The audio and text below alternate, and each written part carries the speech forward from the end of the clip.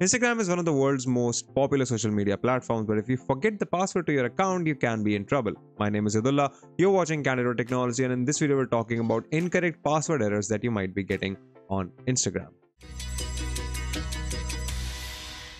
So when you're logging into a new Instagram account or your existing Instagram account, as you might know, you are going to have to enter a username, email address or mobile number and then your password. If you're entering a username and password and that is not working out well, you can either use your username, your email address, or even your mobile number and then use your password. So you have three different combinations that you can try here, where you can pair up your password with the username, email address or mobile number in order to get it working. If that does not solve the problem for you, what I recommend doing is that you head over to your mobile's web browser, open up Instagram here,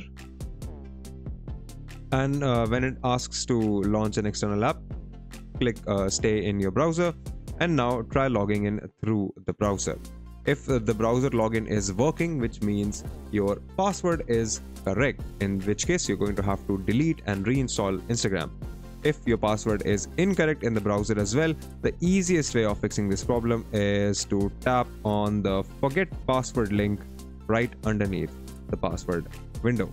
If your password is right and you're going to have to delete Instagram just to get this problem fixed, the simplest way of doing this is to head back to the main menu.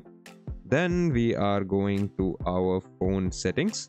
Once you're in phone settings, go ahead and tap on apps, tap on see all apps, and we're going to find Instagram in this list somewhere right here.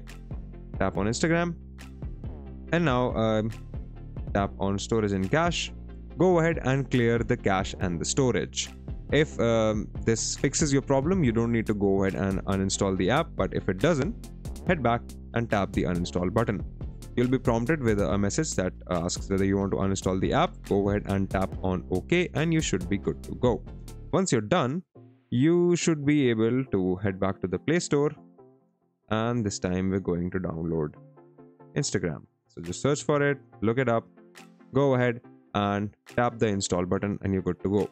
One alternative to this situation is the Instagram Lite app. Now, this isn't the full-blown Instagram app, but if you're having trouble logging in, sometimes using the Lite version can get you through. If you like this video, consider subscribing, give us a thumbs up, press the bell icon and tell us in the comments below what more such videos can we make for you. If you'd like to know more about tech, visit our website Candid.Technology, follow us on social media, follow me on Instagram or Twitter, and we'll see you in the next video.